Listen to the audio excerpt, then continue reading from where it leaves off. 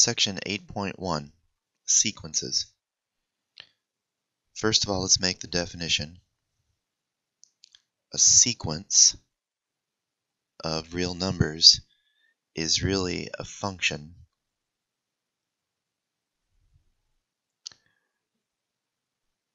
whose domain is, let's say, a subset of the natural numbers.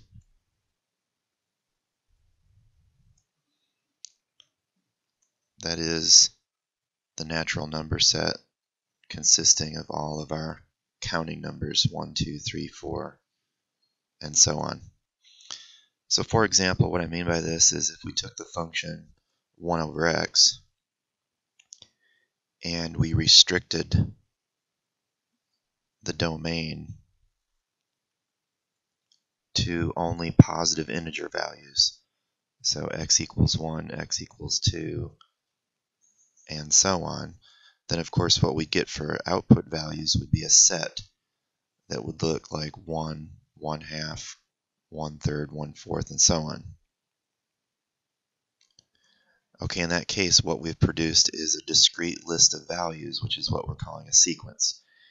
So we begin with some formula. We restrict the inputs for that formula or that function to strictly positive integer values. When we evaluate the function at those positive integer values, we get a discrete list of numbers. That's our sequence.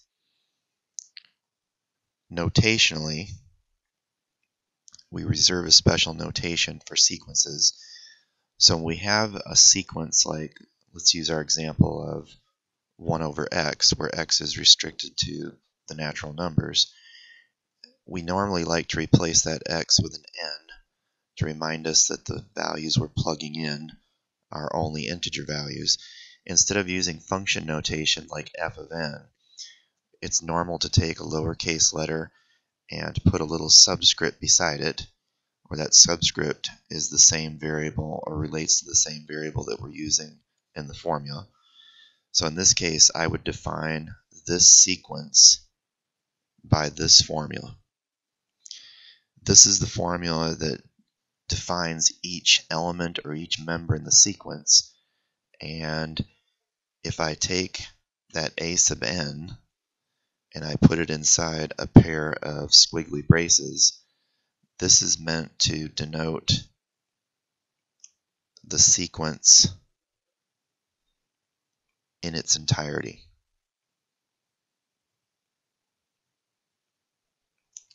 So if I write a sub n equals 1 over n, I take that to be the formula that tells me how to find a sub 1, a sub 2, a sub 3, and so on. And so if I ask, what is the fifth number in this sequence, which would be the fifth number in that list, I would simply use this formula and get 1/5. If I write a sub n inside a pair of squiggly braces, then of course I'm referring to the entire sequence. That is, the entire list, 1, 1/2, 1/3, 1/4, etc. Based on this definition, one thing is clear. Two sequences, let's say the sequence a sub n and the sequence b sub n, are equal if and only if a sub n and b sub n are equal for each value of n. And that seems like kind of a trivial statement, but we're just asserting what it means for two sequences to be equal.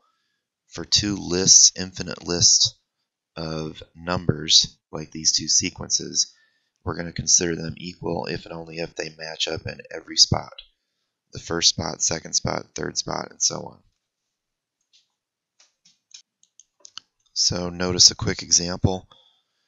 If we define a sub n to be 1 over n, which again was our sequence 1, 1/2, 1/3, 1/4, and so on, and I define b sub n to equal -1 to the n over n, Both of these two are sequences we're going to use a lot.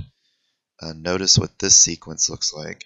When n is 1, this is -1. When n is 2, this is 1/2. When n is 3, this is -1/3.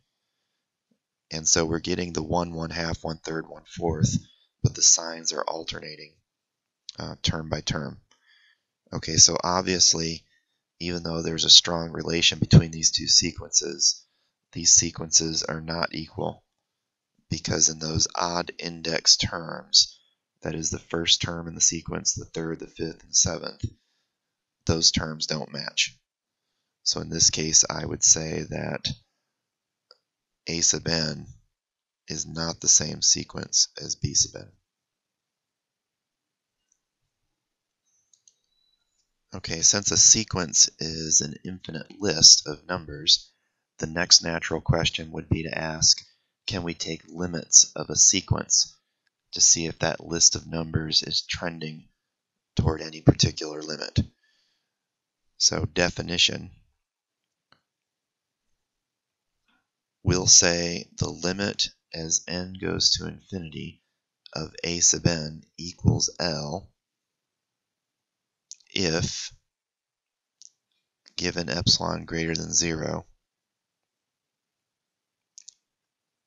there is some cap n greater than 0,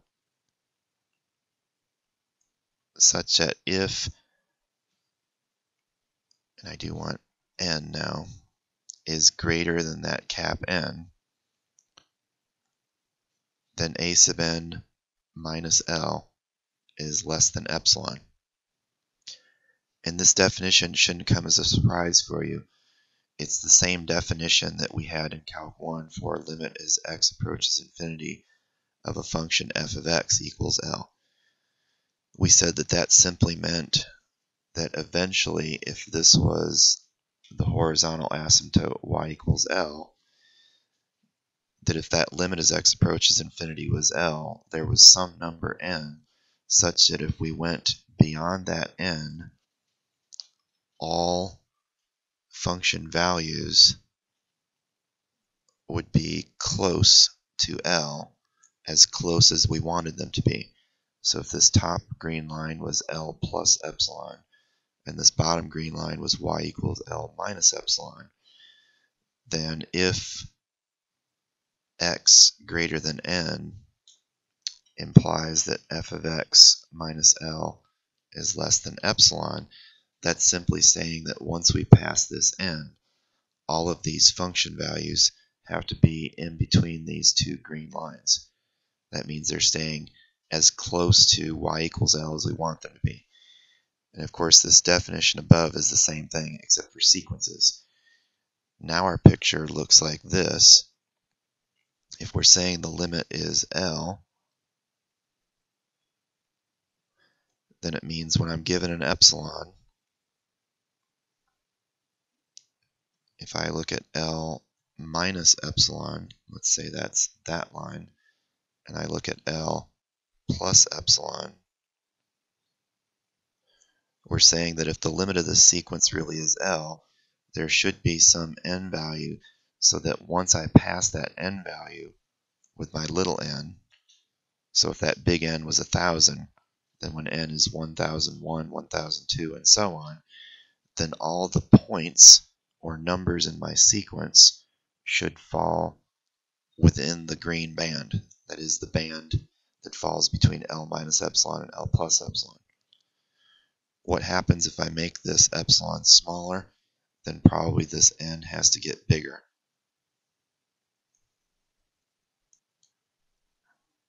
So let's look at a quick example of how to verify a limit using this definition. So let's say we wanted to verify that the limit as n approaches infinity of the sequence n over 2n plus 1 is equal to 1/2. What we'd want to show then, now this is the proof, I'm just sketching out what I need to show by the definition. I need to show that if I'm given an arbitrary epsilon greater than 0, then there is some n value greater than 0, such that if my little n is sufficiently large, larger than that cap n, then the members or numbers in my sequence are within epsilon of 1/2. Now, of course, if you think about how you used to work these in Calc 1, one simple thing I could do is simply start with this statement and work backwards.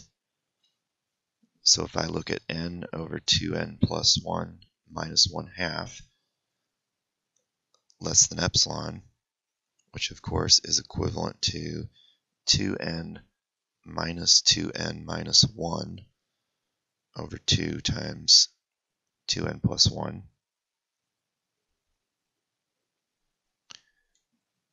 which is equivalent to, well, the numerator would be -1, and when I take the absolute value, that would be 1. The bottom would be the absolute value of 2 times 2n plus 1. And I know that for positive integer values of n equals 1, 2, 3, 4, that denominator is positive.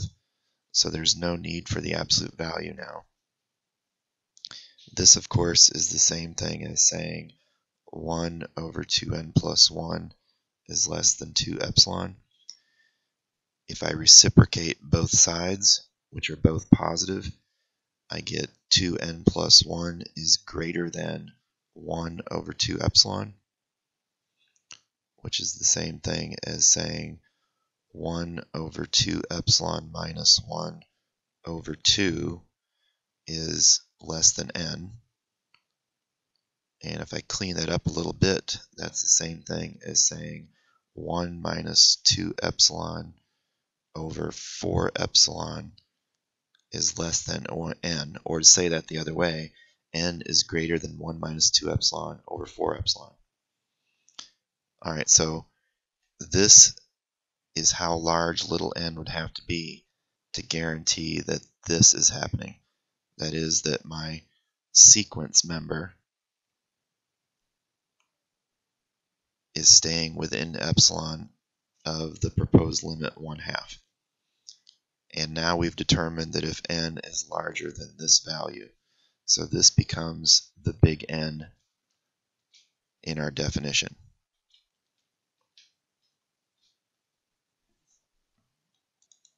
Now, there will be simpler ways to find limits shortly, just like there were with all limits we took in Calc 1. But of course, all of the things that we do with limits spring from this basic definition. So, a very useful theorem for finding limits of a sequence is the following. If f of x is continuous on, let's say, the interval 1 to infinity,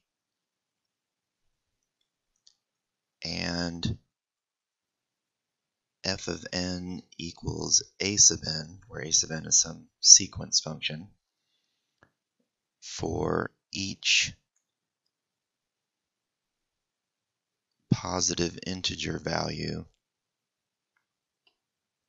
of n, so n equals 1, 2, 3, 4, and so on, and the limit as x goes to infinity of f of x equals L, then we can say the limit as n goes to infinity of a sub n is also L. And we won't prove this here, but the idea is if a function had a limit of L, so let's say that's y equals L, and let's say as x approaches infinity, then the limit is L, means we have a horizontal asymptote at y equals L. Then of course what that says is if that function f of x and the sequence a sub n match up at all integer values, meaning if this is 1 and this is 2 and this is 3 and this is 4 and so on, then the members of the sequence a sub n just happen to match up with the continuous function f of x. Well, if the continuous function trends toward y equals L in the limit sense, then this sequence of values, this discrete sequence, will also tend to that same limit of y equals L. That should seem plausible. The continuity of the function guarantees essentially that in between each pair of integer values, the function can't deviate and do anything strange. So for example, between 3 and 4, if these are the 2 points, let me do those in, let's say, purple. So if that's a sub 3 and that's a sub 4, continuity of the function says that the blue graph of f of x won't take off and do something wild in between 3 and 4, like approach a vertical asymptote or the like.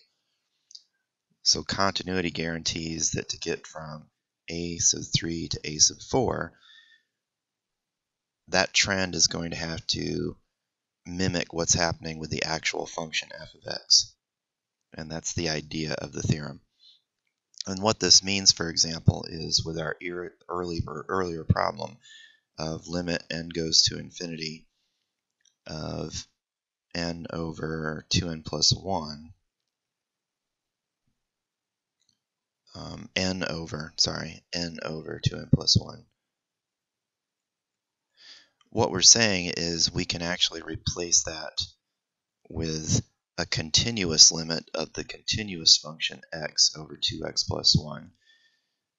And of course, in that case, we recognize immediately that L'Hopital's rule applies, as this is an infinite limit in the top, and the bottom is also infinite, so this is infinity over infinity form.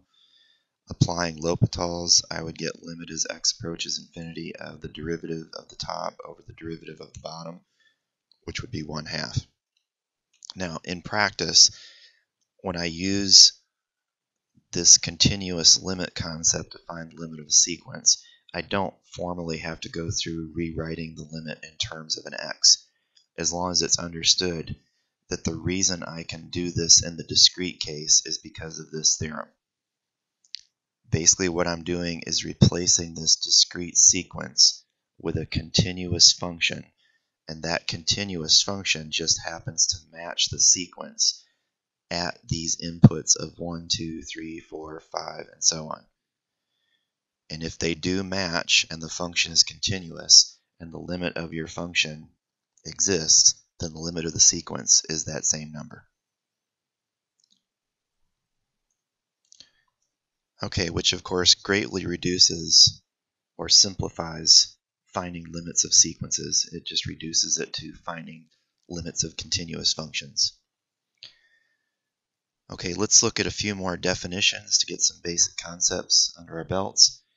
The next one we want to talk about is the concept of the subsequence. So let's say a sub n is a sequence. Then I'm going to define a sub n sub k, so that's a double subscript there. The n is a subscript on the a, and then the k is a subscript on the n. I'm going to say a sub n sub k is a subsequence of the sequence a sub n.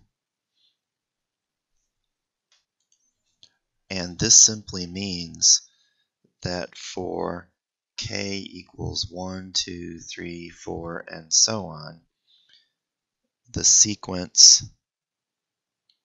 n sub 1, n sub 2, n sub 3, and so on is a subset of the natural number set.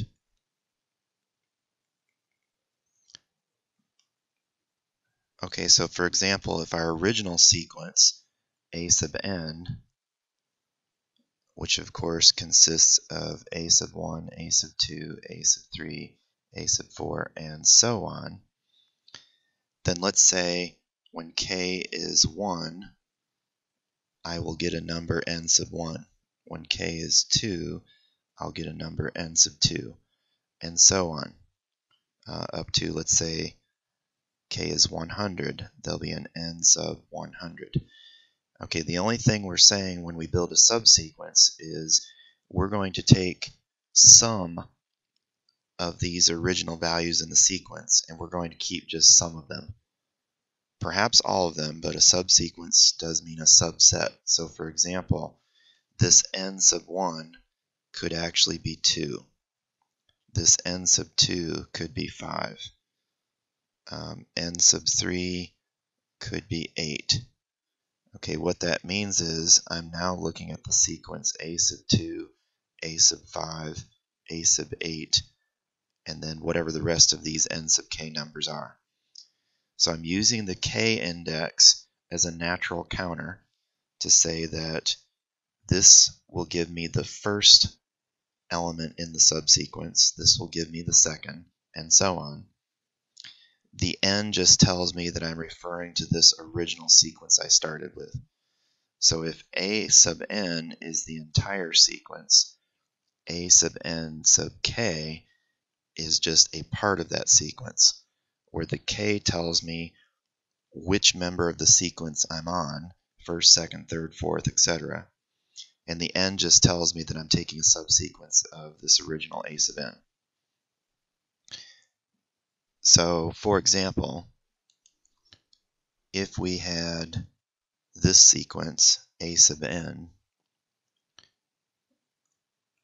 where a sub n equals 1 over n, so that same one that we've talked about before.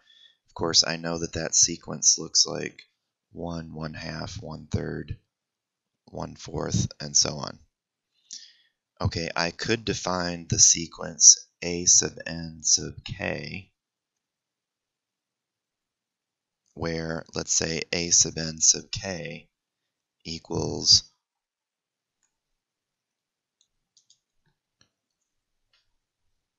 1 over 2k minus 1.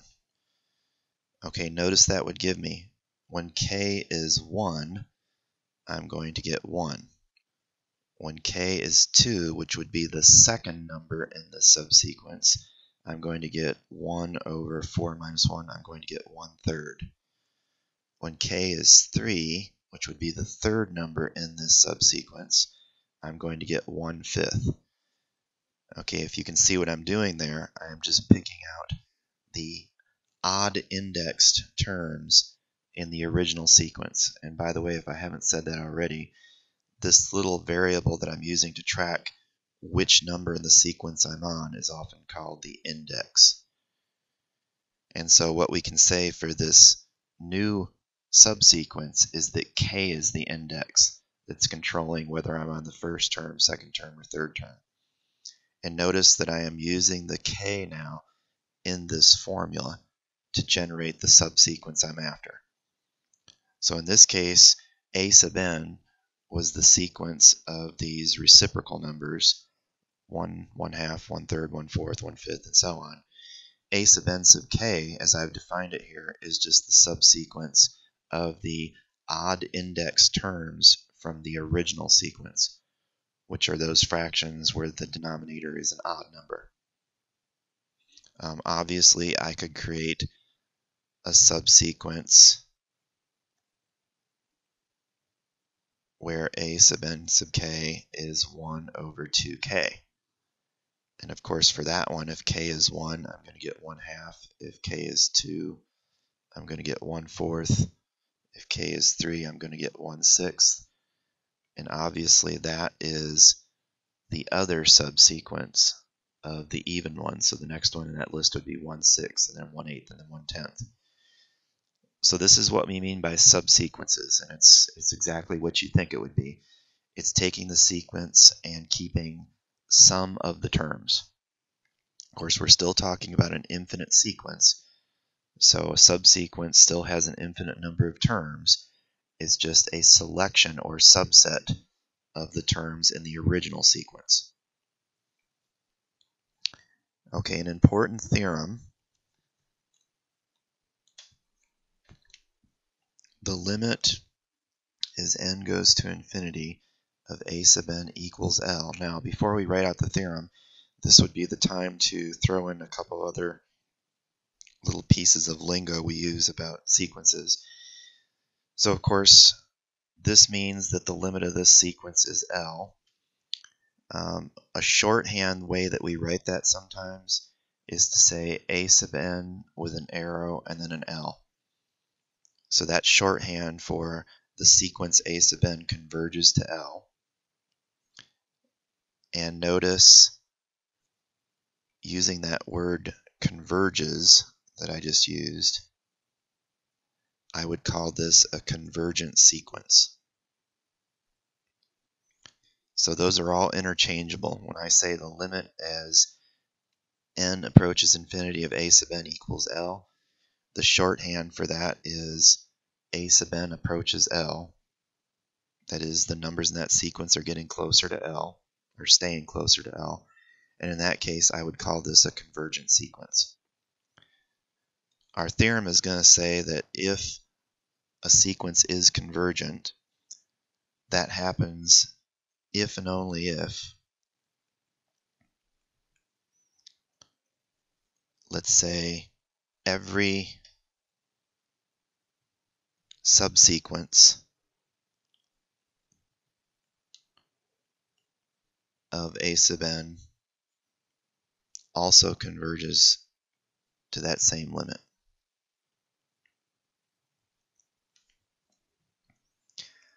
So understand the importance of that statement. It's saying if the limit of a sequence exists, if this sequence converges, then every possible subsequence that you could construct from that sequence also has to converge to that same limit.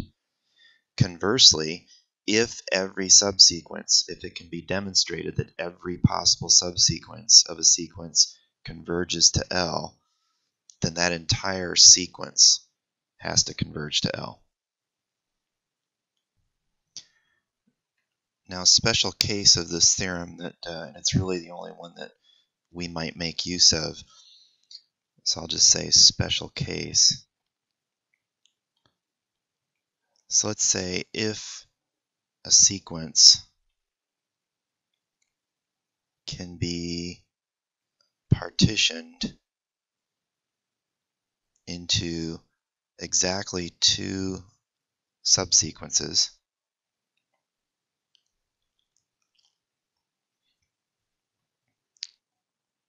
and it can be shown that both of these subsequences converge to the same limit,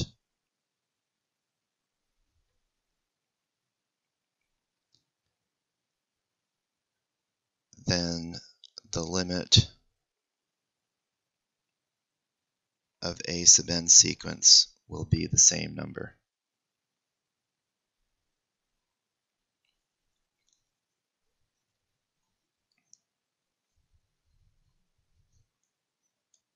And a pair of subsequences that we like to use quite a bit are these two.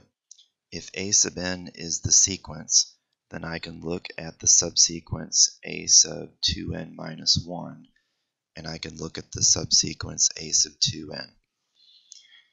And notice here, if I make a chart of n equals 1, n equals 2, n equals 3, n equals 4, you can see that I'm using this expression in the index to control how I'm building the subsequence. So for example, when n is 1, 2, 3, 4, the original sequence looks like a sub 1, a sub 2, a sub 3, a sub 4, the complete sequence.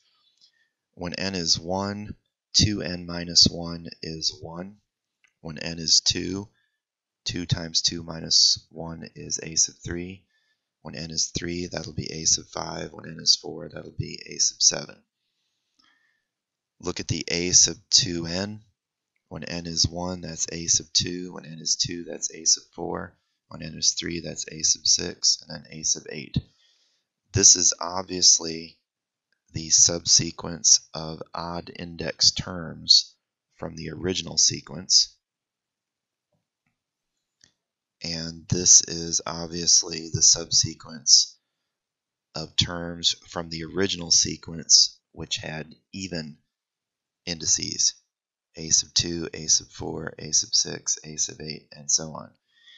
And what our little theorem is saying is, Well, in this example, we've managed to partition this entire sequence into two, let's say, interleaving subsequences, because obviously this is, if I'm following the entire sequence, a sub 1, then a sub 2, then a sub 3, then a sub 4, then a sub 5, then a sub 6, and so on. But the theorem says if these two both converge to the same limit, then I could make the conclusion that the original sequence in its entirety also converges to the same limit. And so theoretically, if you study advanced calculus, it turns out that sequences are the underpinning of much of what we do in calculus. And this idea of subsequential limits all having to equal the same thing in order for the entire sequence to have a limit is an important concept. The only use we may make of it here is really this little example I've given you. That is this concept of partitioning the sequence into these two special subsequences.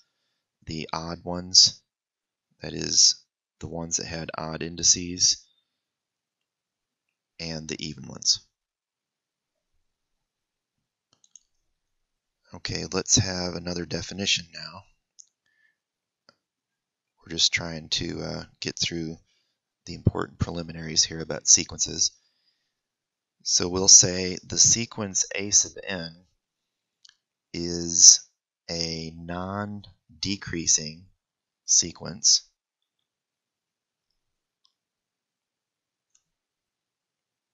if a sub n plus 1 is greater than or equal to a sub n for all valid n values. And of course what that would say here is that a sub 1 is less than or equal to a sub 2 is less than or equal to a sub 3, and so on. And of course when we say non-decreasing, the first thing we think is increasing, which of course is what it looks like here. As the index values increase, the terms in this sequence, well, we're saying they're non-decreasing because with that or equal to on each one of those inequalities, either the members in the sequence are getting bigger or they're staying the same. Now, we will add that if A1 is strictly less than A2, is strictly less than A3, is strictly less than 4, and so on, i.e. a sub n is strictly less than a sub n plus 1 for all n.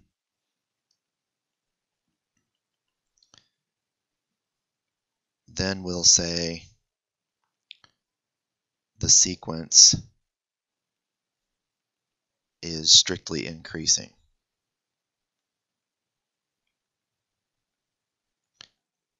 Notice another way to say that is that we could say the sequence is monotone increasing. Remember from chapter 6, monotonic meant strictly increasing or strictly decreasing. So if I remove those equal to's, and I know that the numbers in the sequence are strictly larger, when I go to each successive term, we'll say that it's monotone increasing or strictly increasing. Similarly, we can talk about a sub n being a non-increasing sequence.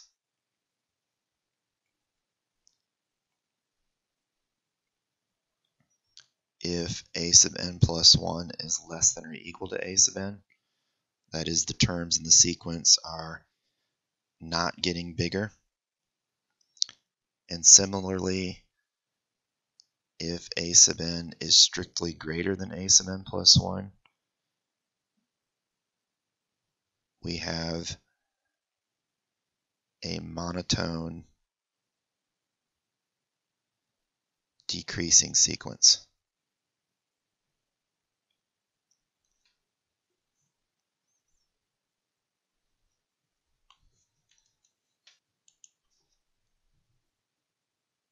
Some more definitions.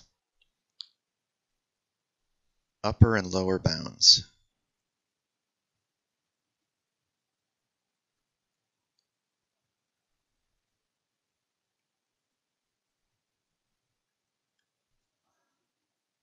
Okay, definition the number m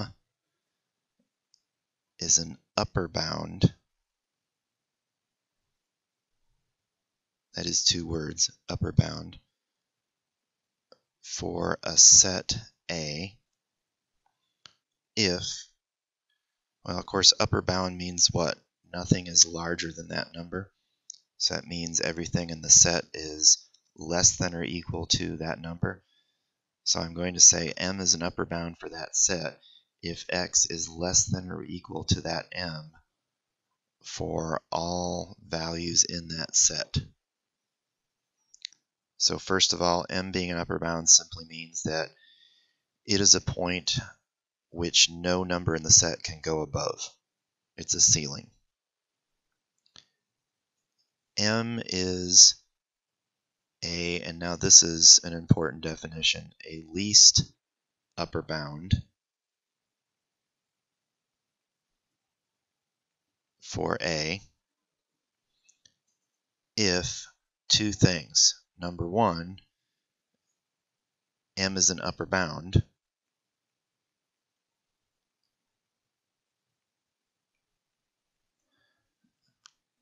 and 2, if x is less than or equal to u, let's say for all x in the set, then m has to be less than or equal to u, i.e. m is the smallest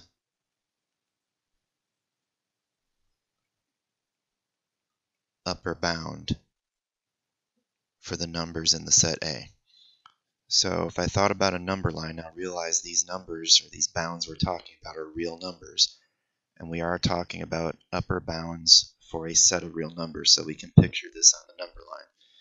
So if I said m was an upper bound, then that means what? Any numbers in my set A, whatever this set is that we're talking about, they would all be below m on the number line, so they'd all be here.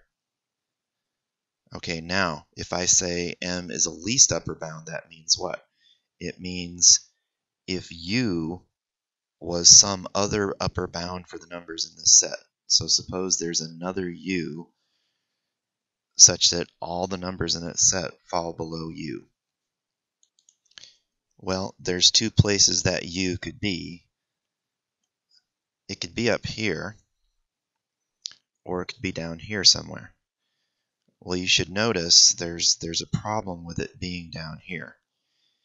If you say that that number is an upper bound for the numbers in the set A, it means all of the numbers in the set fall below that u.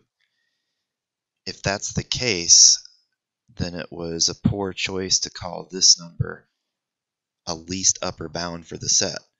It's clearly not the smallest number, because if I can force all of the numbers in the set to be smaller than u, then this is not really the least upper bound. It is an upper bound in the sense that all of these numbers are definitely less than m, but I was able to come up with a tighter bound that is something smaller.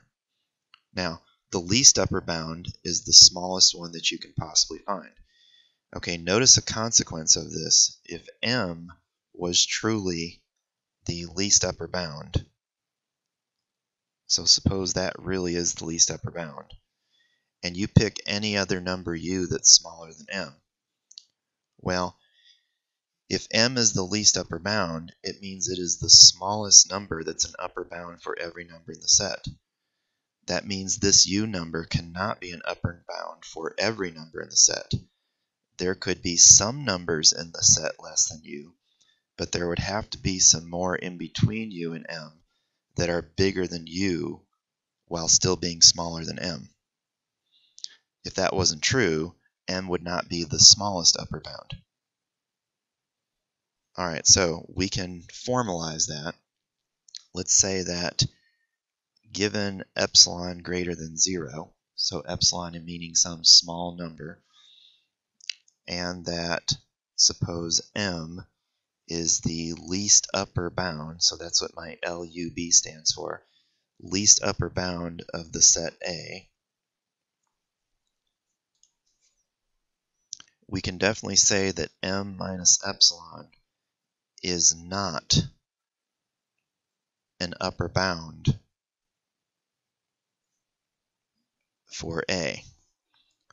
Again, if this is m on the number line, m minus epsilon would be a little bit smaller.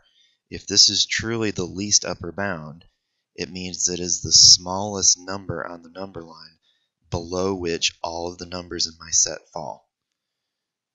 Okay, that means this one can't be a least upper bound, because if it was, again, all the numbers in my set would be below m minus epsilon.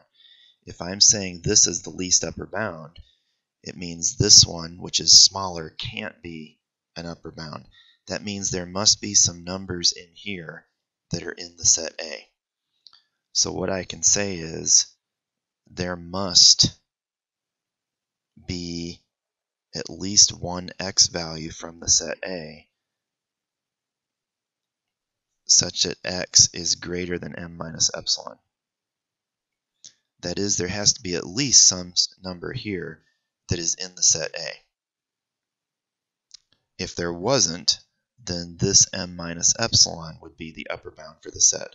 But we know that's not true because we're claiming that big M is the smallest upper bound for the entire set.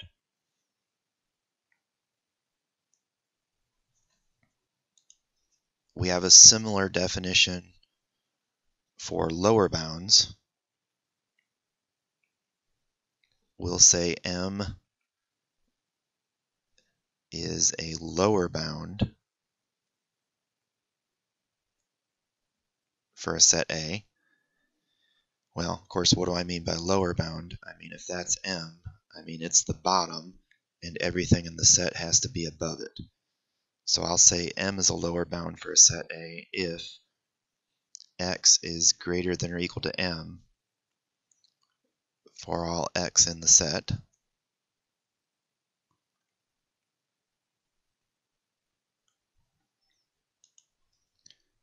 And we'll say m is a greatest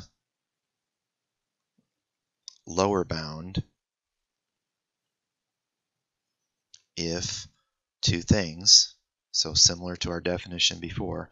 Number one, of course, m is a lower bound for A. And two, if L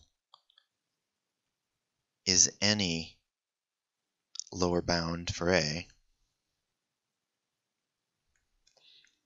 then L must be less than or equal to M. So again, if this is M, and we're saying that's an upper bound, then of course, on its face, that says that all the numbers in our set are above M. If I said L was some other lower bound, then of course, again, there are two places that L could be. L could be over here, or L could be over here. You should notice that if all the numbers in my set are in that part that I've highlighted in orange, then it wouldn't be incorrect to say that this number is also a lower bound. It's just lower than it has to be because I know M is sufficiently low to be a lower bound for all the numbers in that set. However, this number right here, I can see in the picture, is not really a lower bound for all of the numbers in the set. There are clearly some numbers right here that are above M but below L. Okay, and again, for this to be the greatest lower bound, and the key word there is greatest, it means if there are any numbers greater, they can't really be a lower bound for the set anymore. Okay, what that means is if I picked a number here, and I said M is the greatest lower bound, then L can't really be a bound for the entire set. If it was, M wouldn't be the greatest lower bound, L would be, or some number larger than L. So as a consequence of this, similar to what we just said in the last case, here's the important upshot for us. If we say m is the greatest lower bound for a set A, and epsilon is some number greater than 0, of course picture-wise that means m is here, and let's say m plus epsilon is right there, then what we're saying is if this is the greatest lower bound, there can't be any lower bounds for the set that are larger than that. That means this number cannot be a lower bound. What does it mean for that to not be a lower bound? It means the set cannot be all up here. There would have to be some of it in here. That means there's at least some x in here, which is above m but less than m plus epsilon.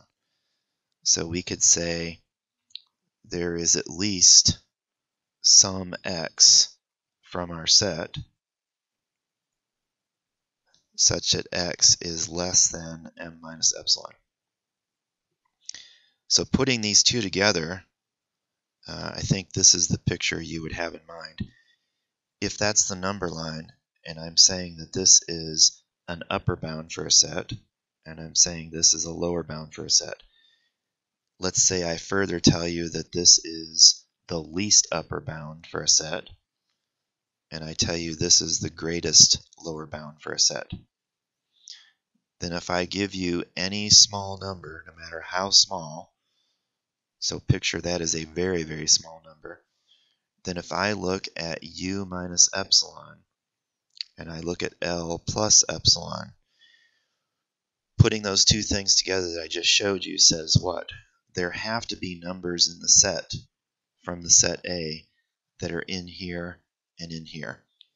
That means there has to be some x from the set such that x is less than L plus epsilon, and there has to be some number in the set such that x is greater than u minus epsilon. So I'm picturing there has to be some x here, there has to be some y here. Now when I say some x or some y, there may very well be infinitely many numbers in there, but we're claiming there has to be at least one. Okay, for us this is the most important consequence of the concept of least upper bounds and greatest lower bounds. Now we come to the famous axiom of completeness. Okay, without getting into a metaphysical conversation here, it'll suffice to say that when I use the word axiom, similar to what you may have seen when you studied high school geometry, an axiom is something that I assume a priori. That is, it's not a theorem that I've proven. It would be equivalent, I guess, in our minds to assuming that 1 equals itself. That's an assumption we make. It's an axiom that we make. It's not a statement that can be proven. It's a basic assumption we have to make in mathematics. Okay, the axiom of completeness is one of these important assumptions we make in mathematics. Now, if you go and study advanced calculus, there are a couple of other axioms that are equivalent to the axiom of completeness. And it turns out that if you assume any one of those axioms, you can actually prove the other ones. But the catch is you're going to have to assume one of the axioms to build up a lot of the structure we have in calculus. And so in most advanced calculus books, the one that's usually assumed is the axiom of completeness. And so the axiom of completeness says the following. It says that every non-empty set of real numbers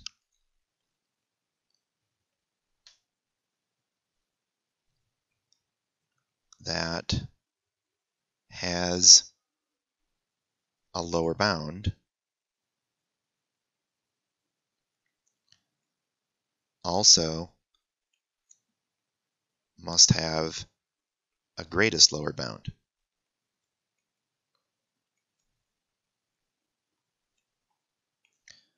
Similarly, if the set is bounded above,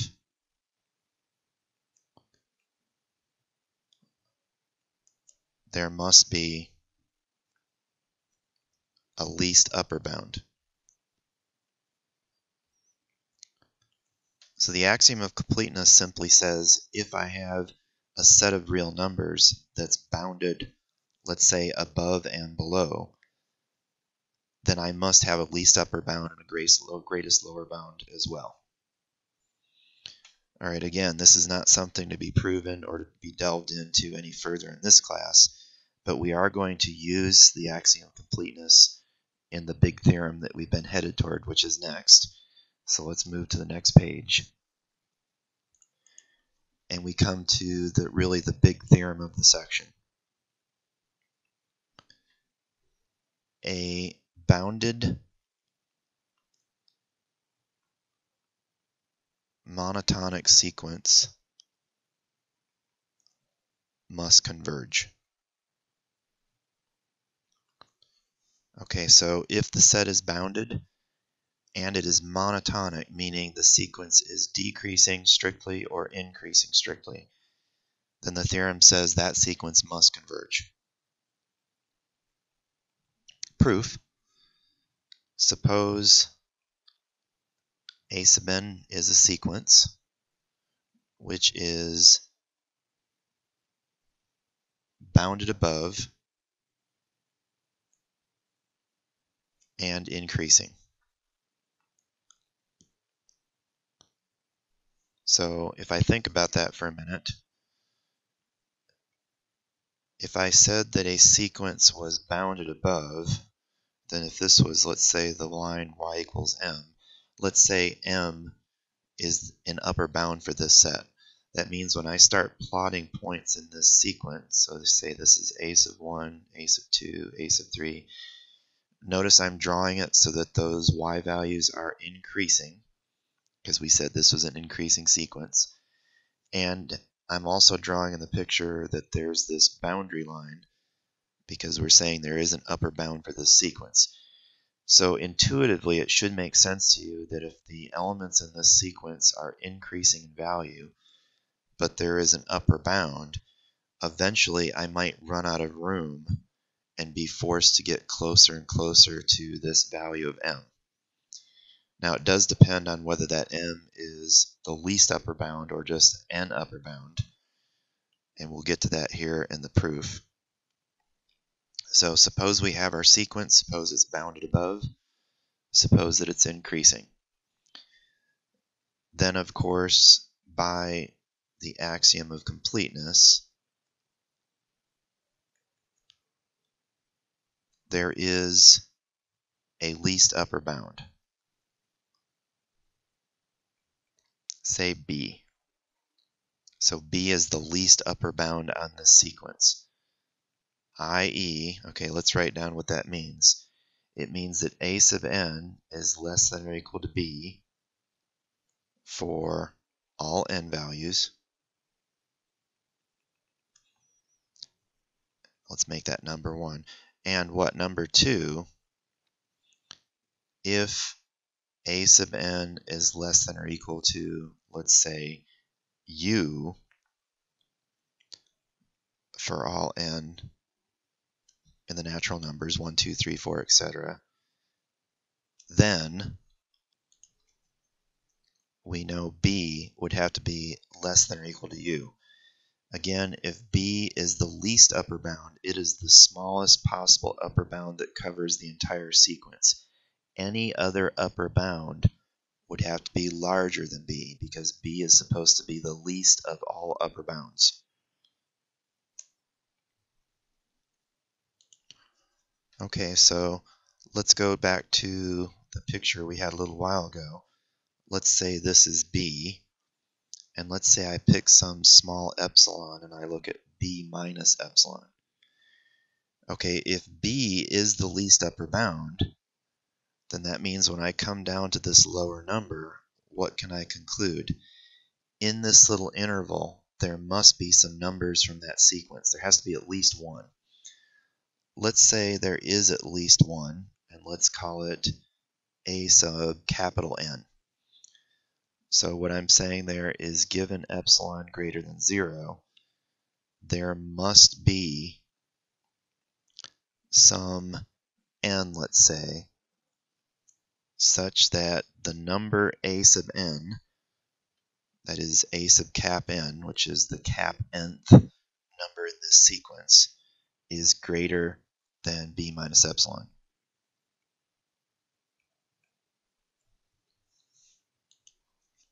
Now, just to turn that around, of course, that's the same thing as saying a sub n is greater than b minus epsilon. Now, what else do I know? I know that capital B is an upper bound for the set. So, of course, that means a sub n is also less than or equal to cap B, simply because B is an upper bound for the sequence, which, of course, is less than b plus epsilon. So what I've got now is that a sub n is trapped between b minus epsilon and b plus epsilon. And I should be saying cap n right there. Now, there's one important thing we haven't used yet, which is what? That the sequence was increasing. We said let's assume bounded above, and let's assume increasing. Okay, notice an important consequence of that assumption. Since a sub n is an increasing sequence, that means a sub n plus 1, that's a sub cap n plus 1, a sub cap n plus 2, and so on. All of these numbers are larger than a sub n. And we already know that a sub n itself is greater than b minus epsilon. So now I have b minus epsilon is less than a sub n, and I know all of these numbers after a sub n in the sequence, a sub n plus 1, a sub n plus 2, and so on, are all larger than a sub n, which means they're all greater than a sub n, but less than b. So if you wanted to write that out, I guess we could say the following. We could say that a sub n is less than a sub n plus 1 is less than a sub n plus 2 forever, following the rest of the sequence. But of course, all of those are less than or equal to b, because b is an upper bound, and b is still less than b plus epsilon. Putting that together, I think we can say this. We can say that b minus epsilon is less than a sub n is less than b plus epsilon, and now I do want to make that a lowercase n, for n greater than or equal to cap n. Meaning what? For n greater than or equal to cap n, a sub n minus b is less than epsilon.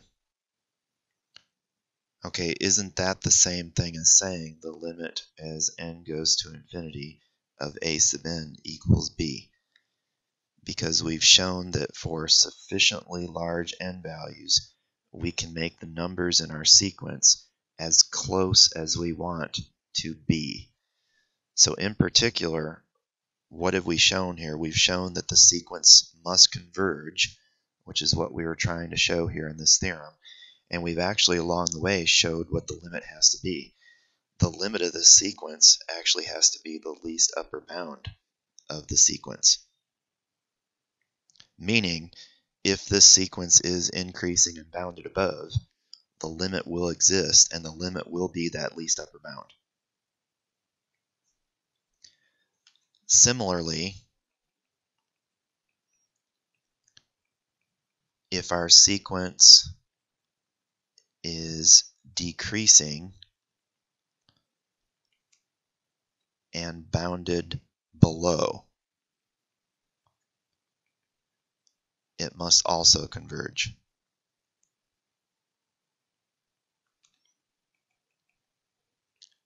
it will converge to the greatest lower bound of that sequence, and we're guaranteed that's going to exist by that axiom of completeness. Okay, so short and to the point, this theorem says that if your sequence is increasing and bounded above, it will converge. And it will converge to the least upper bound of the sequence, whatever that is. If your sequence is decreasing and bounded below, it will also converge, and it will converge to the greatest lower bound of that sequence. A corollary of this theorem, and so I won't prove this here, it follows from this theorem we just proved, but it is a slightly different theorem in what it says. The theorem would say that any sequence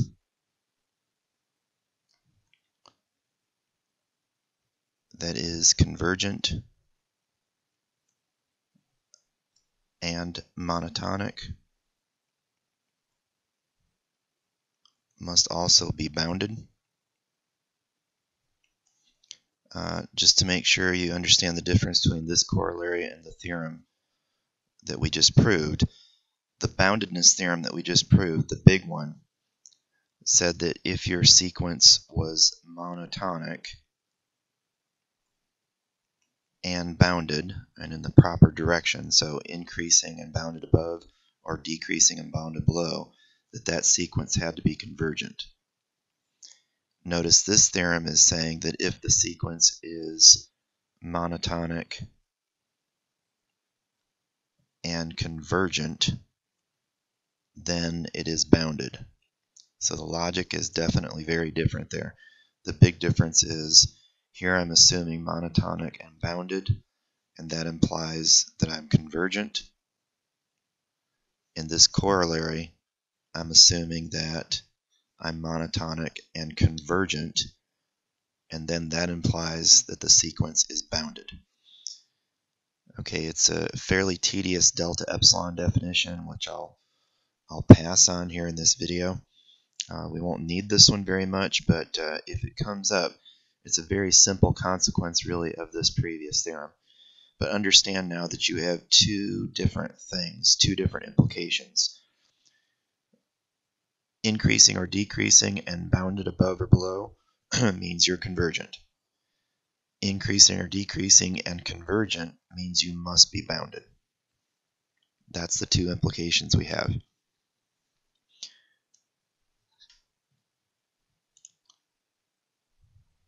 So I'd like to look at two examples here at the end.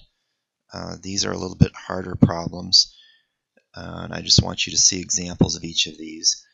In particular, this first one, if you refer to the margin in section 8.1 near the last part of the section, there's a list in the margin of what he calls some common limits, some common sequences with limits. And you can actually use L'Hopital's rule to verify most of them. But one of the last ones in that list is this limit. He claims that the limit as n goes to infinity of the sequence x to the n over n factorial is 0. And he says that this limit formula is true for all real x. So no matter what that x value is, if I have, let's say, x equals 1, then we're talking about 1 over n factorial. That's a fairly common sequence. If I was talking about x equals 2, we'd be talking about 2 to the n over n factorial. But even if that x was, let's say, 1,000, which would give us 1,000 to the n over n factorial, you start to see the importance of this limit. If we're saying each of these limits is 0 as n approaches infinity, the bell that should be ringing is definitely one about relative rates of growth. And what we're saying is that it would appear that if I compare any exponential growth function like 2 to the n or 1,000 to the n to the basic factorial function. These limits of 0 tell us that the factorial function is the larger growing function. It has the larger relative rate of growth. Similarly, we're saying that if x is a negative number, so for example, if x was -1, this would be -1 to the n over n factorial. If x was -2, notice that would be -2 to the n over n factorial, which would actually be -1 to the n times 2 to the n over n factorial. So notice that sequence at the end there is the same as this sequence we just described up here. It's just that I've inserted this little factor that creates an alternation in sign, which is all that factor does. So what I'm saying is the numbers in this sequence are the same as the numbers in this sequence, except they're alternating in sign. But the claim is that for all these different values of x, it won't matter. This sequence, that is a sub n equals x to the n over n factorial, has a limit of 0, regardless of what x is. Okay, so let's tear this one apart. So we're looking at the limit as n goes to infinity of x to the n over n factorial. Once we verify this limit, this is a formula we'll be able to use anytime we want. So the important thing to remember here is that, let's just say, remember, x is some fixed number. So for the purposes of this limit, x is a constant. Notice n is going to infinity, so that means in this limit, it's not x that's changing, it's n. So x is a constant, and since it's a constant, we can definitely choose n large enough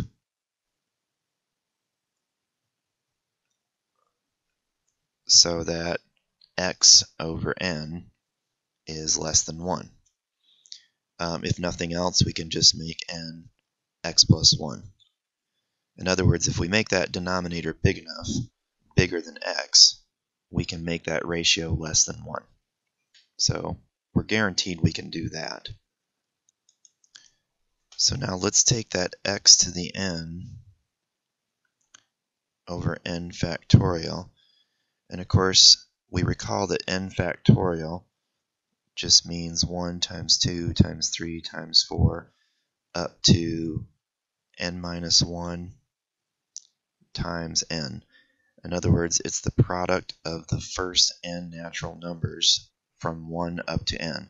And obviously that 1 doesn't really do anything in our product, but if we include that 1, it is convenient to do so because it gives us exactly n factors. So what I have here are n factors of x in the top, and in the bottom this product 1 times 2 times 3 times 4 up through n. Okay, assuming that we've surpassed the big N, that is, assuming that n is larger than this big N that we talked about up here, then of course I could say that that bottom looks like 1 times 2 times 3 up to that n. But then of course if n is bigger than an n, there would be some more in that factorial. There would be the next number and then the next one all the way up to n. And of course n and the number just before it. And of course, obviously, I'm suggesting that we should think about that product and this product. And actually, I want to include the n plus 1. So let's say the green and the orange. So let's see here. Let's erase this. Now I'm going to do a little estimation here. This expression I have here on the right, I can definitely make that expression smaller by doing one of two things. either making the numerator, I can make that expression bigger. That's what I mean here. I can make this expression bigger by either making this numerator bigger or by making this denominator in the bottom smaller. So let's keep the top the same. So I'm going to copy down the x to the n. The part I have shaded in green, the 1 times 2 times 3 up through the cap n, notice that that's just cap n factorial. So that means I am not changing this part, and I'm not changing this part. Now if I really want to make this expression bigger, and I'm not changing the x to the n, and I'm not changing the cap n factorial, then that means the only other way to do it would be to take this part and make that smaller. Okay, now, question. When I look at that product, n plus 1 times n plus 2 down to n minus 1 times n, the question I would ask you is how many factors are there? And to help you see the answer to that, let's suppose I filled in the rest that's missing, which is the 1 times 2 times 3 times 4 up through the n. That's that n factorial. Well, you do see that right here I have n factors because there's 1, 2, 3, 4, dot, dot, dot, dot, n different factors there. When I remove these green ones, which I know is n factorial, notice that that part has n factors. That means the part in red that I'm asking about must have n minus n factors. That is lowercase n minus uppercase n. Okay, question. If I have n plus 1 times n plus 2 all the way up to n minus 1 times n, and notice in that product this is the smallest number and this is the largest. Okay, what's an easy way I could make that entire product smaller?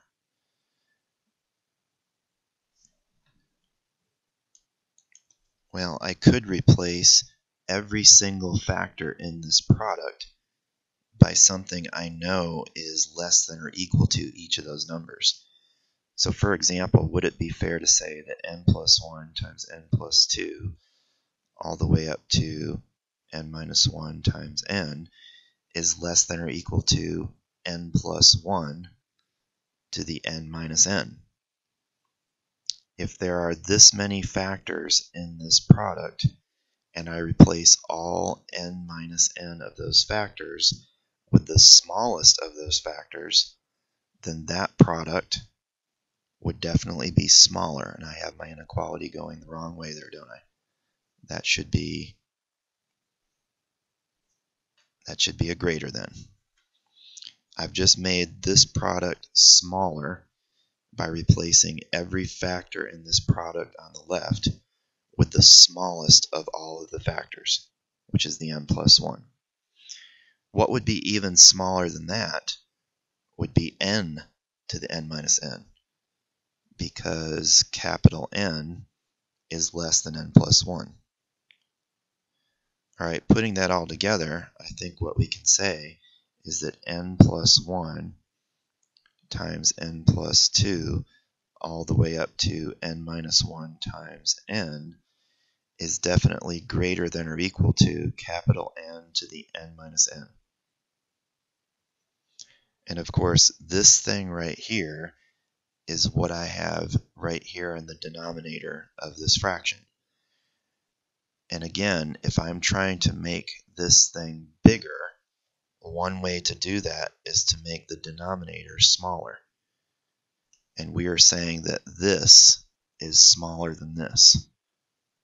That means I should be able to replace this part up here by something smaller.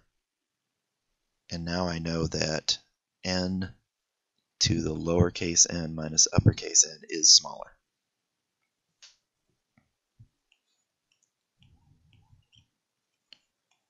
me erase this stuff. Okay, what does that get me? Well, let's write down what we've got so far, just to summarize. We've got that x to the n over n factorial is less than or equal to x to the n over cap n factorial times cap n to the lower n minus upper n. Let me do a little algebra and multiply top and bottom of this by capital N to the capital N. So capital N copies of capital N. Alright, what does that give me? In the top it gives me x to the n times n to the n, obviously. In the bottom I have n factorial times. Now what happens when I multiply these two together? They're the same base, so I add the exponents. And of course when I take n to the n minus n times n to the n, I get n to the n minus cap n plus cap n, which means I get capital N to the lowercase n. Okay, notice what that gives me. If I put these two together, putting those together gets me x over cap n to the lowercase n times the other two, which would be n to the n over n factorial. Now, we've just done something pretty strange here. We've got an estimate on our original function that it's less than or equal to this thing. Notice what this part is. That part right there is just a constant. Capital N is just some constant. So big N to the big N is a constant, and factorial is a constant. This whole thing is just a constant. Okay, disregarding that constant, what do I know about the limit as n goes to infinity of x over cap n raised to the little n? If this big N itself was chosen so that x over cap n is less than 1. What happens when you take something that's less than 1 and you raise it to the nth power and then you let n go to infinity? Well, we know that limit is 0. Think of this interior part as being like a fraction, like 1/2. If I raise that to a larger and larger positive integer power, I'm going to get something smaller and smaller and smaller. We know that limit is 0. Of course, if the limit of this part's 0 and this part's a constant, then that product still goes to 0. Alright, so here's what we've got putting this all together. We've got that x to the n over n factorial is less than or equal to x over cap n to the lowercase n times this strange constant. And what else do I know about x to the n over n factorial? Well, if we assumed just for a minute that x was positive, let's assume x is positive, then I could definitely say that this is greater than 0. Now, what should that make you think of? If I take the limit of this part as n goes to infinity, it's obviously 0. If I take the limit of this part as n goes to infinity, we just showed that that's also 0. And we know that if the sandwich theorem applies to continuous real-valued functions, it's also going to apply to sequences. So we can apply the sandwich theorem here. If the limits of these two surrounding expressions are both 0 as n goes to infinity, then that means the limit as n goes to infinity of this guy is also 0.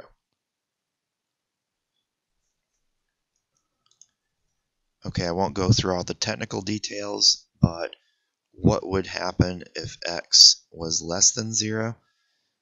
Then of course that means x to the n over n factorial would be less than 0, and then all of these values would be negative, and they would be on the other side. And then when I took the limits, I would still get this expression being trapped between two things, both of whose limits were 0. And so in either case, whether x is positive or x is negative, what we've just proven here with lots of gory detail is that the limit as n approaches infinity of any x to the n over n factorial will always be 0, meaning n factorial always grows faster than any power of x. Not just small powers, but even larger powers of x. The factorial function is always going to be the faster growing function when compared to power terms or power functions. So just remember this in upcoming sections when you encounter limits like this. If you run into something like limit as n goes to infinity of 2 to the n over n factorial, you're going to automatically be able to say 0 because we've proven this theorem here.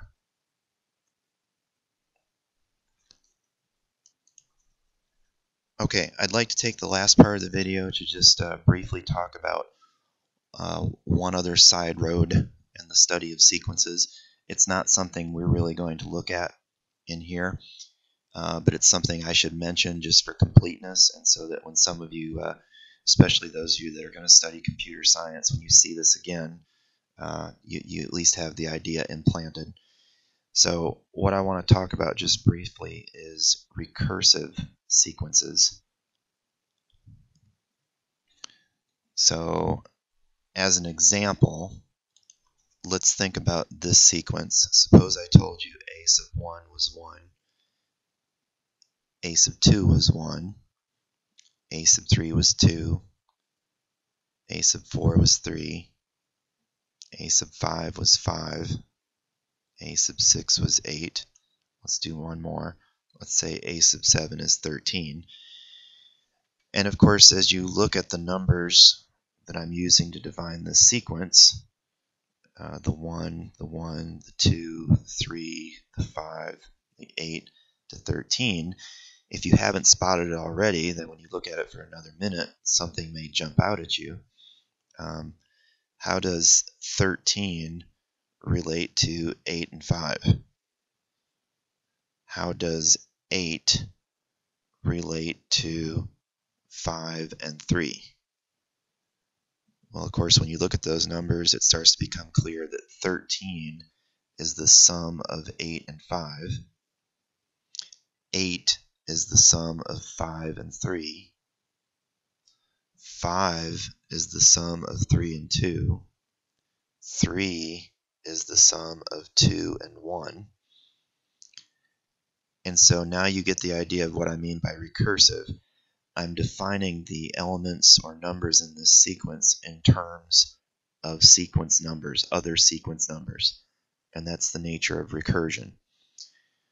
In fact, if I called this one, let's say, a sub n, what would this preceding number in the sequence be? It would be a sub n minus 1. What would this number in the sequence be? That would be the one that precedes a sub n minus 1, which would be a sub n minus 2. And if I just extrapolate a little bit here, if it looks like this one is the sum of the two that came before it, it looks like we're saying a sub n is the sum of the sequence number that came before it and the one that came before that.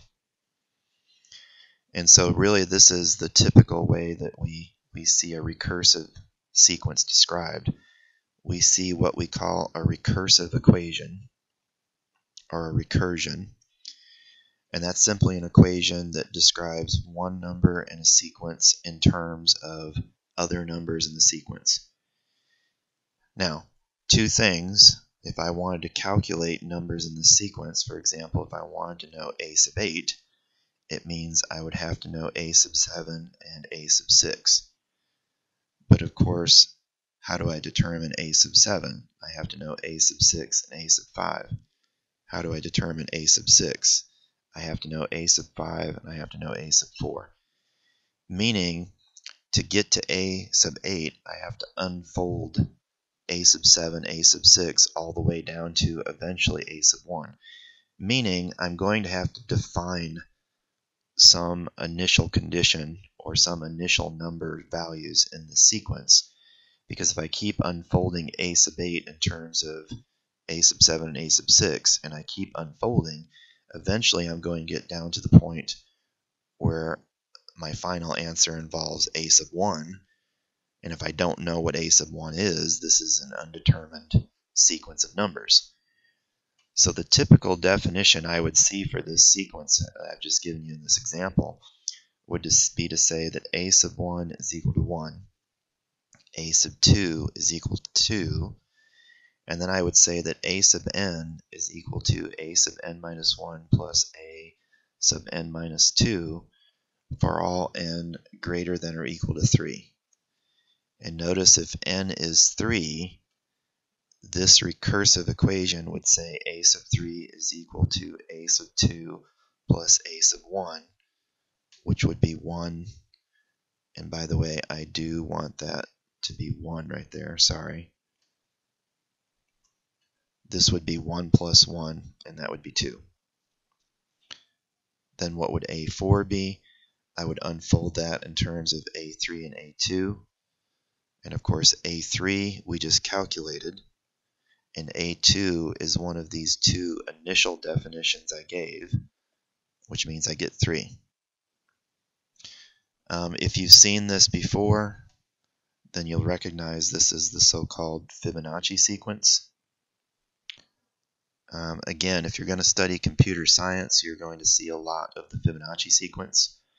We're not going to do much with it here other than mention it and just remind you, if you have seen it before, that this is the defining recursive equation for the Fibonacci sequence. And since this is a sequence, of course, that begs all of the other questions we've just raised about sequences. How do I know if there's a limit? Can I ask questions about whether it's monotonic or bounded, and so on? And so if we were going to continue the study of sequences as they pertain to recursive sequences, we could get into all those things. The only thing I want to look at here before we close out, let's look at a couple other examples of recursive sequences just to give you a flavor of what they look like. And then let's go through one example of how we might try to show that a recursive sequence has a limit or is convergent. So let's look at another famous example of a recursive sequence. It's another one that you've seen before. If I said a sub 1 was 1, and then I said a sub n was n times a sub n minus 1. So this is the initial condition I'm giving you, where I'm defining the first number in the sequence. And then here's the so-called recursion equation, where you can clearly see I'm defining the nth number in the sequence in terms of the preceding number in that sequence. All right, what would a2 be? Well, according to the formula, if I'm asking for a sub 2, we're saying n equals 2. The formula says that would be 2 times a sub 1, which would be 2 times 1. What's a sub 3? Well, my formula says it would be n, which is 3, times a sub n minus 1, which would be a sub 2. Okay, of course, what is a sub 2? It's what we just calculated right here. Let's do one more just to make sure. What's a sub 4? It would be n, which is 4, times a sub n minus 1, which would be a sub 3.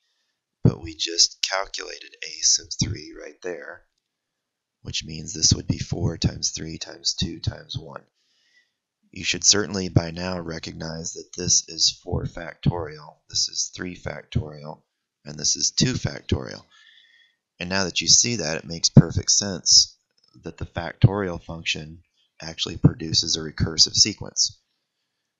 How do you get from 4 factorial to 5 factorial? Well, I know this is 1 times 2 times 3 times 4. I know this is 1 times 2 times 3 times 4 times 5. Well, that 5 factorial has 4 factorial built into it. So how do I get to 5 factorial? I take 5 which is my n, times 4 factorial, which is the factorial of the preceding number.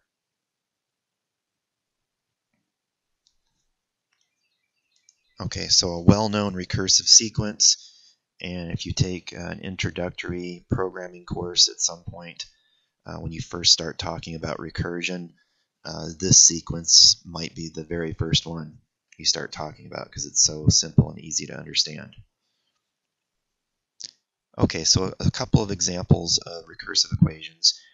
Let's look at one more now that's a little more involved, and this is the last example I want to look at. So let's look at the sequence x of 1 equals 1, so I'm defining the initial value in the sequence. And then my recursive equation is going to be x of n plus 1 equals the square root of 1 plus x of n. And that would be for n equals 1, 2, 3, and so on. Let's calculate a few values just to get a sense of what these look like as actual numbers when calculated. So let's see, of course we have x of 1 equals 1.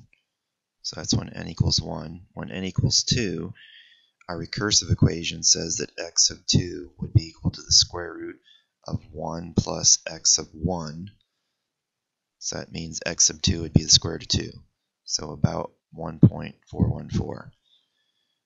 If n is 3, we're asking what's x of 3.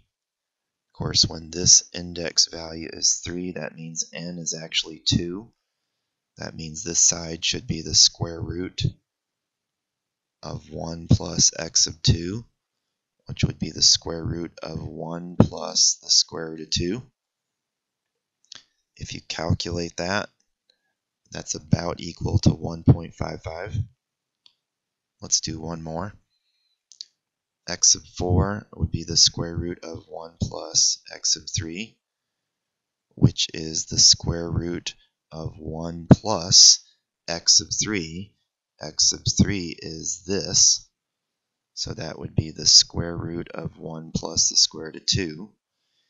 If you calculate all of that, you come up with about 1.59.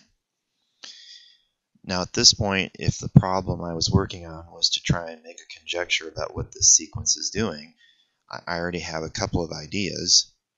Number one, and seemingly the most obvious, is when I look at these sequence values, they do look like they're increasing. And so my guess is that maybe this is an increasing sequence. What else do I notice? I notice that as these first few values are increasing, it looks like that rate of increase is slowing down. Okay, and that is also consistent with the possibility that there is a limit. Of course, what does that make me think of? If I know I have a sequence that's increasing and it's slowing down, that hints that there could be an upper bound. And if this sequence is increasing and bounded above, my big theorem about convergence and bounded sequences says that there would be a least upper bound, and that the limit of that sequence would exist, and it would be that least upper bound. Alright, so the conjecture is just from trying some numbers that it's increasing. If I want to use this theorem, what's the other thing that I need to know? I need to know for sure that this is bounded above. If I had those two things, then my theorem that says when a sequence is increasing and bounded above, it's convergent would apply. Alright, so I'm going to show you how to prove those things for a sequence like this one. So let's start actually with showing that it's bounded above. Now, there's a bit of guesswork here, and a bit of randomness, but if I were to calculate a few more values, even if I went up to n equals 100, I would soon see that these numbers in this list never go above 1.7 something. I'll just leave that vague for the minute. Okay, which means if these numbers are increasing and they're slowing down in their rate of increase. And if I calculate more of them, it doesn't seem like they ever go above, say, 1.8. I'm going to be very liberal and say that my guess is that this sequence is bounded above by 2. Now, is that the least upper bound necessarily? Probably not, but I'm just picking a convenient upper bound, some upper bound that seems fairly obvious to me from just looking at the pattern in the numbers. So my two conjectures now are that this sequence is increasing and that it's bounded by 2. And I just picked the 2 because it's a nice, easy number that looks like it's clearly bigger than all the numbers in this sequence. Okay, so the first thing I want to try and prove is that this sequence is bounded above by 2. I'm going to do that by induction. If you recall how induction works, if I'm trying to prove a statement that depends on the natural numbers, and of course mathematical induction is the perfect tool for proving things about sequences because the domain of a sequence is the natural numbers, 1, 2, 3, 4, and so on. And if you remember how math induction works, first I have to establish that the claim is true for some base case. In fact, it would be great if it was true for n equals 1. Once I show that, the next part is to show that if it's true for n, it must be true for n plus 1. If I can show that generally, then having shown it's true for 1 would mean that it must be true for 2. And if it's true for 2, it must be true for 3. If it's true for 3, it must be true for 4. That's what this would give me. So the first thing I want to do is establish that a sub n is bounded above by 2 for some base case. Well, when n equals 1, I know a sub 1 is 1, which is definitely less than 2. And I really only need one base case, so that's far enough. But obviously, if I write down the second one, that is clearly also bounded above by 2. But it's sufficient to stop right here at this first one. So now I know that this is true for n equals 1. Now, let's assume that a sub n, actually let's just say a sub n. Let's assume a sub n is bounded for some n. Well, obviously that's a safe assumption because I just proved or verified that it's true for n equals 1. So obviously it's true for some n. But here I'm saying let's just assume it's bounded for some generic n. What I want to show now is that this assumption has to imply that a sub n plus 1 is bounded. Well, let's see, what is a sub n plus 1? Going back to our sequence, now I switched a letter to a on you, but it was originally x. But I know from my definition above here that a sub n plus 1 is the square root of 1 plus x sub n. Okay, what did I just assume about a sub n? I assumed that it's bounded for that n value. And I keep switching to my x's and my a's. Let's switch that one to an a. Okay, that means I am assuming that this a sub n right here is bounded above by 2. Okay, if I make that assumption, then this is less than 1 plus 2, which is the square root of 3, which is definitely less than 2. Therefore, by making the assumption that a sub n is bounded by 2, that automatically led to the conclusion that the next number in the sequence also has to be bounded above by 2. Now, if I put that all together, what does the principle of math induction say? I showed that for n equals 1, that this claim is true. That is, a sub n is bounded by 2, because we verified that a sub 1 was 1, which was less than 2. Now in this part, I've proved that if it's true for n, it's true for n plus 1. Well, that means if a sub 1 is bounded by 2, so is a sub 2. And if a sub 2 is bounded by 2, so is a sub 3. And so by the principle of math induction, which of course produces this domino effect, I've shown that they're all less than 2 now. Okay, so now that I've got this sequence bounded above, to use my big theorem, I need to show that it's an increasing sequence. So I'll stick with A's here instead of X's. So there's my sequence, and now what I want to show is that this sequence is increasing. Okay, let's verify that the claim is true for n equals 1. Okay, what would it look like for n equals 1? Well, let's see. N equals 1 means a sub 1 would be 1, and a sub 2 would be the square root of 1 plus a sub 1, which would be the square root of 2. So, of course, if n is 1, which is this guy right here, then I'm saying that a sub 1 is definitely less than a sub 2. So for those two values, it looks like I have an increasing sequence. And since I'm saying a sub n is less than a sub n plus 1 here, when n equals 1, I have verified that this is an increasing sequence when n is 1. All right, that's the base case. Now what I'm going to do is assume in general that a sub n is less than a sub n plus 1. What I want to show, based on that assumption, is that this statement is true for n plus 1. That is, I want to show that a sub n plus 1 is less than a sub n plus 2.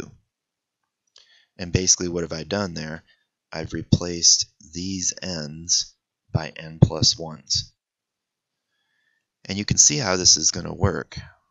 If these are the numbers in my sequence, and I can show that in general, anytime I take two consecutive numbers in the sequence, this one has to be smaller than this one, then if I can show that in general for n, then it must be true for n plus 1. That's the thing I'm going to show.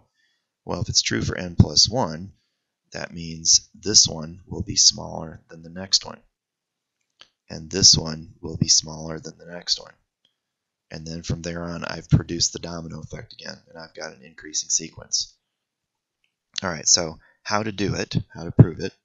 So that's easy. I've assumed that a sub n is less than a sub n plus 1.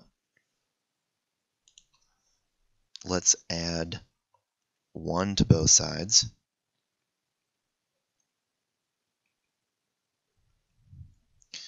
All right, now here's the thing. Why am I going to do that? So over here on the side, let's do a little scratch work. And this is the part where you'd be doodling to figure out where to go with this. Think about the thing you're trying to prove. Think about trying to prove a sub n plus 1 is less than a sub n plus 2. Okay, what is the definition for a sub n plus 1? Well, our original formula says that would be the square root of 1 plus a sub n. What's a sub n plus 2? Well, our definition says that a sub n plus 2 is equal to the square root of 1 plus the number in the sequence before that, the square root of 1 plus a sub n minus 1. If I squared both sides of that, I'd have 1 plus a sub n less than 1 plus a sub n plus 1. If I subtracted 1 from both sides, I'd have a sub n less than a sub n plus 1, which is precisely what I'm assuming here. I'm assuming that a sub n is less than a sub n plus 1, and now I'm going to try and show that this statement is still true when I replace those n's by n plus 1's, which is this one. And from my scratch work, I can see that I can easily get from here to here by just reversing these steps. So I'm starting with my assumption. I'm going to add 1 to both sides. Then what am I going to do? I'm going to take the square root, and these are all true so far based on this assumption. Now, by definition, what is this thing on the left side of the equation? It is simply a sub n minus 1. By definition, what is this thing on the right side of the equation? That's a sub n plus 2. And so now, by assuming a sub n is less than a sub n plus 1, I've easily reached the implication that a sub, and that should be a sub n plus 1, is less than a sub n plus 2. Therefore, when the claim is true for n, it is necessarily true for n plus 1. Therefore, by math induction, we've shown that this sequence is increasing. Okay, that's great. It's increasing and it's bounded above. I don't necessarily know what the least upper bound is, though. If I knew what that least upper bound is, that would be my answer. Okay, but I loosely assume 2, which I'm pretty sure is not the least upper bound. Okay, that's easy. Let's go back to a sub n plus 1 equals the square root of 1 plus a sub n.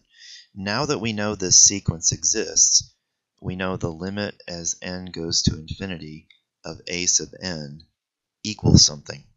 There is a limit. Okay, notice that if I take the limit as n goes to infinity of a sub n plus 1, that's going to be the same limit. The only difference between these two is that one of them is just shifted 1 spot to the right or left in the sequence. Overall, this list of numbers, this sequence of numbers, is still going to that same value. It doesn't matter if I'm off 1 either way. Overall, the limits of these two sequences are the same. In other words, there's no difference between the sequence a sub n and a sub n plus 1 other than where they start. Now, they are different sequences in that if you write them out, this one's going to be a1, a2, a3, and so on. And this one's going to be a2, a3, a4, and so on. So don't get me wrong, they're definitely completely different sequences, but the limits are going to be the same. Okay, if that's true, that means when I take the limit as n goes to infinity of both sides of this equation, I know the limit on this left side exists, and I know the limit on this right side also exists. And if I solve that equation, which is quadratic, I can actually solve that quadratic and determine an answer. And I'll let you verify this. If you do solve that, you're going to get L equals 1 plus or minus the square root of 5 over 2. Okay, of course, I know that all of these sequence numbers are positive because they started at 1 and they increased and they were bounded above by 2. That means I'm going to dismiss the negative one. That doesn't really apply. The limit of this sequence is 1 plus the square root of 5 over 2, which is about 1.61. Okay, now just remember this: these last couple pages where I've been talking about recursive sequences, that's for your edification, in particular if you're going to study computer science. It's not really something we're going to delve into in this class. It's just here for comprehensiveness. That's a good place to stop. Definitely enough talked about so far.